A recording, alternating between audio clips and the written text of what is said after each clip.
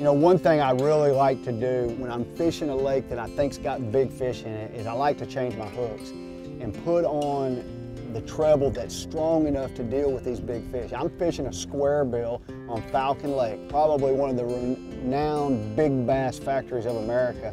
And I'm gonna use owner XX strong. This is actually a #1.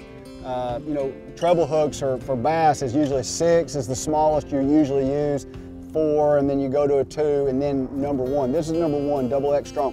These hooks are extremely strong, and when I put these on here, I don't have to worry about a fish pulling off because a hook opens up.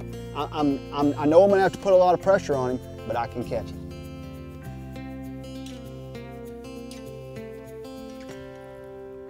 There's one.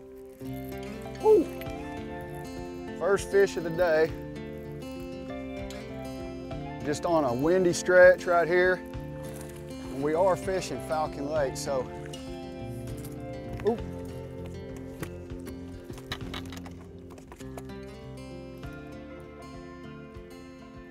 So a little 2-pounder is not all that much to be excited about, but it is a bite, and you got to start somewhere.